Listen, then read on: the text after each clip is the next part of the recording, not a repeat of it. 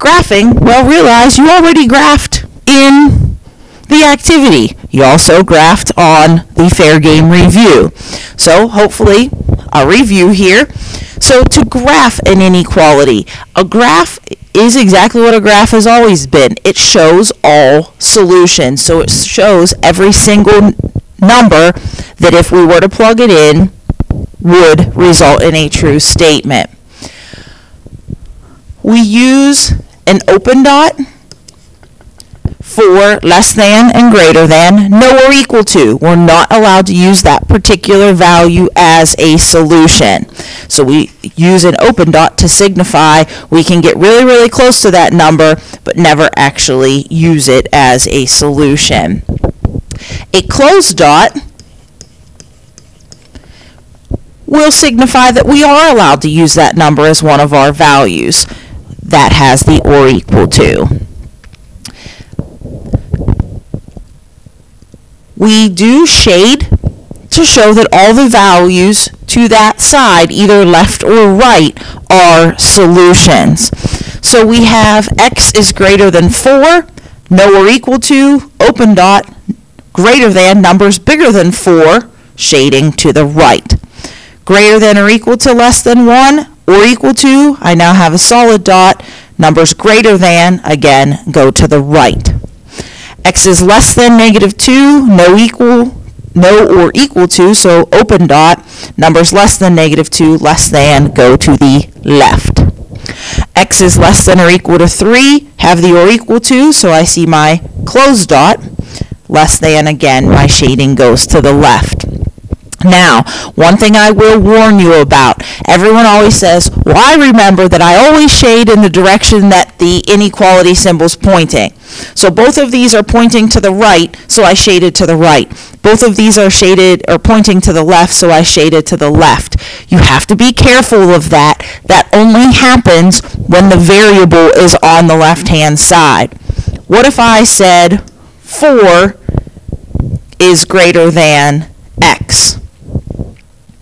Well, this also, I can put that on my graph. It still has an open dot, and you say, oh, I'll still shade to the right side. That's the way my arrow's facing. Read it the other way. X is less than 4. 4 is greater than x. Therefore, 4 is the biggest value x can be. This one would have the shading in the opposite direction. Again, if I rearrange and put the variable on the left, my point's pointing at the x, mouth opening towards the 4. So again, the variable has to be on the left-hand side. If you always read the variable first, greater, shade to the right, R in greater, R for right, less than, L left. Have to start with your variable first. So to graph our examples, x is less than 9. So I'll put 0. I'm going to count by 3 so I don't have to count the whole way up to 9 by 1s, which is perfectly fine. Just make sure you label so I know what you're counting by. No or equal to means an open dot. Less than, numbers to the left are less than are 9. X is greater than or equal to 2.5. So I'll go by 1s, which means halfway in between would be my 2.5. I do have an or equal to, which means I do have a closed dot, greater than, shading to the right. Watch the next one. It's flip-flopped of what we would normally have. -1/2 is greater than x. Rewrite it so your variable's on the left. That's where we like it anyway. The point's pointing at our x. So x is less than -1/2. So I'll say -1/2, halfway between 0 and -1. No or equal to, so open dot, x is less than -1/2. So my shading will come to then the left. And our last one, what the heck's going on in there? That is a square root sign. Well, what does a square root sign mean to do? What number times itself equals 25? Another way, what number squared is 25? It is 5. 5 times 5 is 25. So just a little simplification we needed to do there first.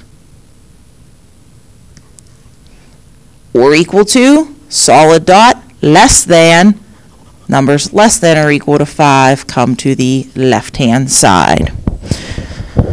Watch for some simplification that you may need to do. Be careful, you're not always shading the direction that your arrow faces. Pay attention. If the variable is on the left, that's true. Rearrange it so then the variable is on the left-hand side. Of course, going to finish off with some word problems then. First one, the world record for the largest Pacific blue marlin is 1,376 pounds.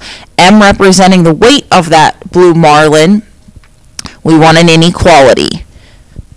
So we're comparing M to the 1,376. This is the largest ever caught. So it does actually equal that. So we would have an or equal to. Well, that's the biggest value that's ever been caught. So every other weight would have to be less than or equal to that given value.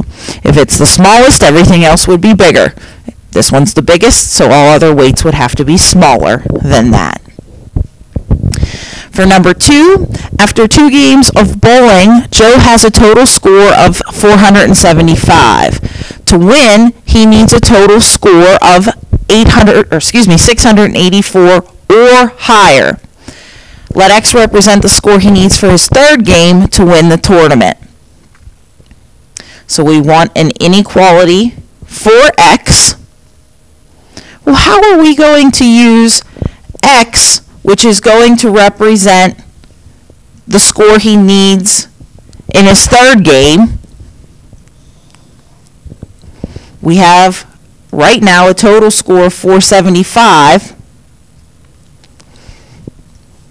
He needs a score of 684 or higher. Well, what does that mean we have to do? Right now, he's at 475. Between where we're at and what he's going to need in his third game, you would need to add those two scores together to get to that score of 684. We need to be at 684 or higher. That's the least amount.